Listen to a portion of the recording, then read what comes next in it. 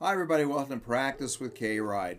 I wanted to take a minute and talk about doing a jam session successfully.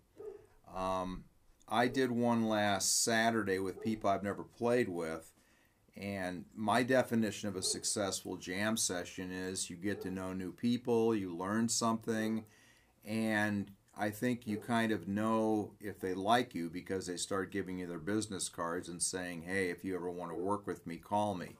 That happened with me with the drummer and the bass player.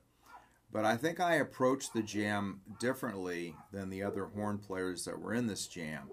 I think for them, number one, they had a problem reading the head. And that's a big deal. I mean, if you're scuffling and making mistakes on the head, I think that does color someone's opinion of you pretty quickly. We played that song Minority.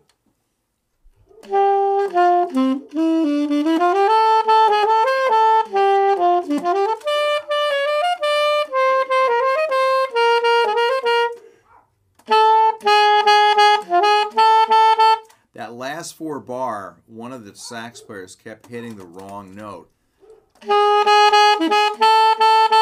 And I even, after the jam session, went back to the recording and checked it out, and that is the correct note. And I was trying to explain to the other sax player, hey, this is all built on nines. You know, the whole thing, the phrases are starting on the nines of chords, and the 9 of that chord was an F natural versus an F sharp. But he was saying something else. Anyway, my point is that in my eyes, it dropped just because, not only because he made the mistake, but because he didn't understand what the mistake was about and try and correct it.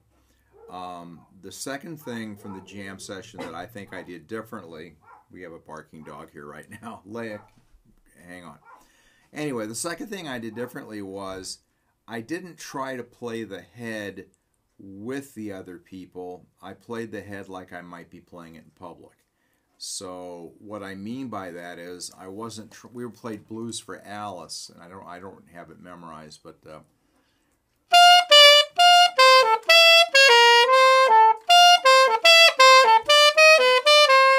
Anyway, if I could read it, I could read it. But my point is, I really played it. Boo ba ba doo ba ba doo ba da ba ba doo ba ba ba da ba ba doo doo da ba da ba da.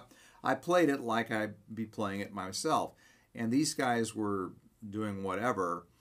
And if I had bent and tried to play it with them and make it sound like a horn section, I would have sounded lame the way I thought they were, and I wanted to play with my phrasing.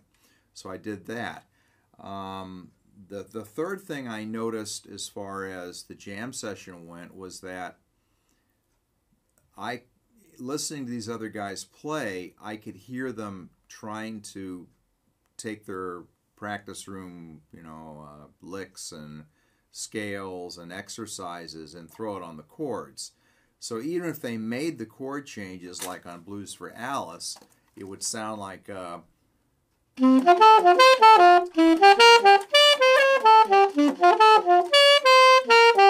anyway, you get the idea. So not phrased, not a melodic line, not even a repeated sequence, which might make sense over the changes. So I listened to that and I heard that really quickly. I thought, wow. And I see improvisers falling into that category of they're playing a song just to make the changes. And there's nothing wrong with making the changes. I'm not saying that. What I'm saying is that for me, it's always about how can I make a melodic statement or a rhythmic statement. There's either something's melodically interesting or it's rhythmically interesting. So how do I do that?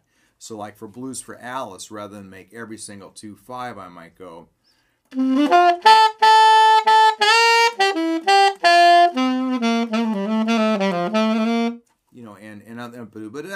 make a melodic line out of it rather than rather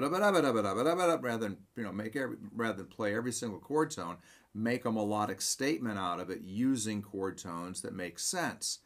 Also, I remember something Lenny Pickett one time said. He said he plays lots of bop tunes, but he just plays the blues scale and superimposes it over the changes and makes it work. So I did that one chorus, and it was good because I can do that well. That's another thing I noticed. These other jazz guys, I think, deliberately wouldn't play bluesy or pentatonic-y or anything that would sound like a pop thing, which I think's a mistake. In my opinion, because I'm always listening to a solo, thinking to myself, would I want to hear this? Somebody else playing it. What as a listener would I be interested in that? And I think unless you're a hardcore jazz person, I think you have to have bridges or ties to pop music and blues music. In fact, many jazz people have said, the blues is where it starts, and that needs to be a part of your music. That doesn't mean I play a blues scale over every change, but I do use that as one of my techniques. I did notice also that time is such a big deal. I don't think my time was locked in 100% accurate, but I still feel, in my own experience, I can tell how good somebody is as an improviser or even a musician by their time within 4 bars. So the other guys soloing, I'd sit there going, I'm just not interested if I can't feel where the beat is. Now, that's not to say, so good players can play ahead of the beat and behind the beat, but you have to know where the beat is. And I didn't get the sense that they locked in with the rhythm section once they were doing whatever I thought they were trying to do. The last thing was, I think my tone on alto was stronger than their tones on tenor. Not better, but I guess, how can I explain this?